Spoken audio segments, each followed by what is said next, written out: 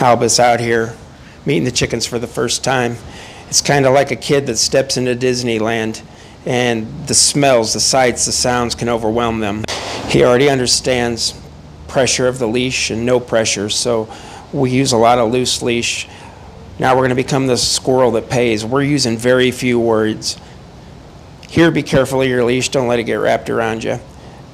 All right, back to very few words. His name equals eye contact equals rewards. I cannot be praising him right now. I want to. I can't. But we can build his name equals eye contact reward. If I keep praising him at the wrong time, I could be building focus to the wrong thing, or I could become white noise. A tight leash would be building an anxiety, would cause him want to pull. You got to focus on the loose leash.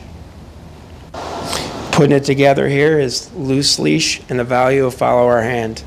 That's my dog.